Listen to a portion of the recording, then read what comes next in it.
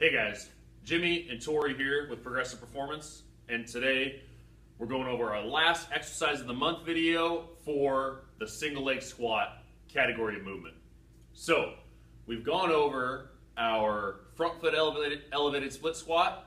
We've gone over some of our regressions to our movements with our pulls for balance and step ups.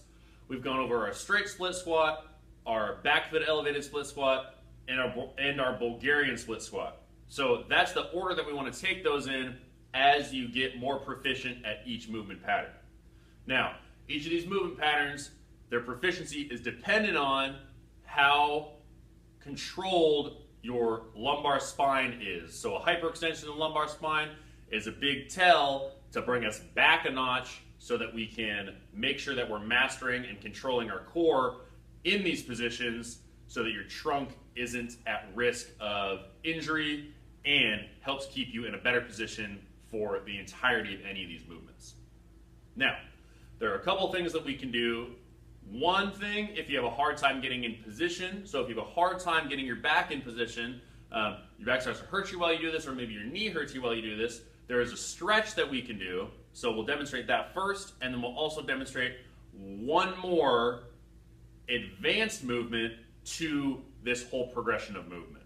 So we're going to start out with the stretch, and then we'll move forward. So I'm going to go grab a pole from the back, and Tori's going to get set up for our half kneeling stretch, which you may have seen before if you've been watching any of our videos. So we'll get started on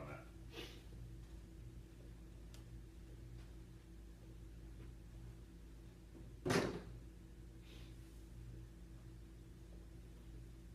All right, I like having a pole with this stretch because it helps to have something solid to push into, to give you a little bit of tension in the body that you can then release into the stretch. So I'm actually going to Tori back up a little bit so you guys can see her a little bit better. Right about here. And she'll show you from the front and then from the side.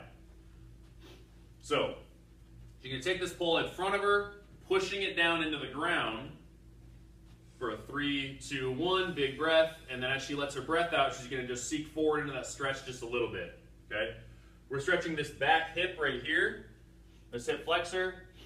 Okay, we're getting that off tension a little bit, inhibiting those muscles a little bit. If they're too tight, sometimes it's hard to get into the squat. It's hard to get into that single leg squat position. Okay, all the while she's squeezing her back butt cheek to make sure that we're getting that opposite muscle action to get the muscle in the front to relax. Okay, she'll go ahead and show you from the side now. We'll push her to the side here.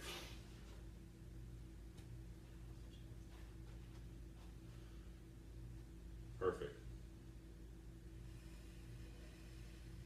So as you can see, lower back is on her. She's not leaning forward a whole lot. She's just driving tension into this guy. A little bit of extension in your lower back is fine. Okay? We do want to tuck that under, so if you can see, she's flexing this butt cheek back here. We're stretching this front hip flexor.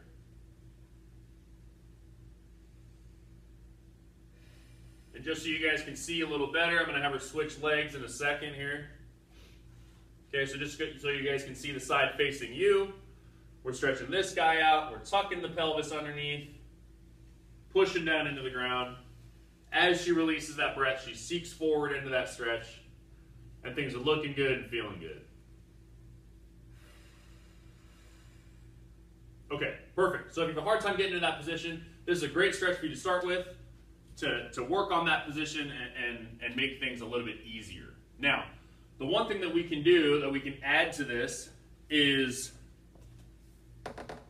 our pistol squat, okay? That's our most advanced movement of our single leg squat series.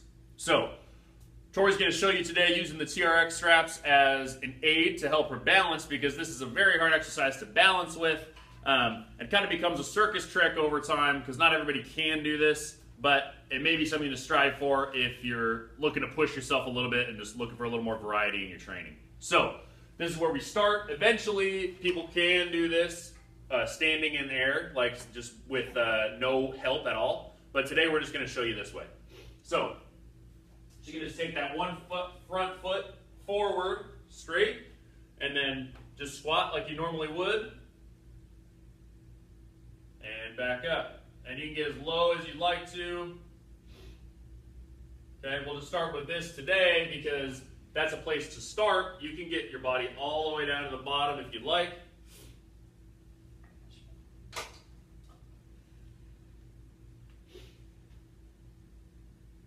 This is one way to challenge the quad and really give yourself some variety and maybe just something to shake up your workout, challenge yourself a little bit. So that finishes our exercise of the month, the single leg squat.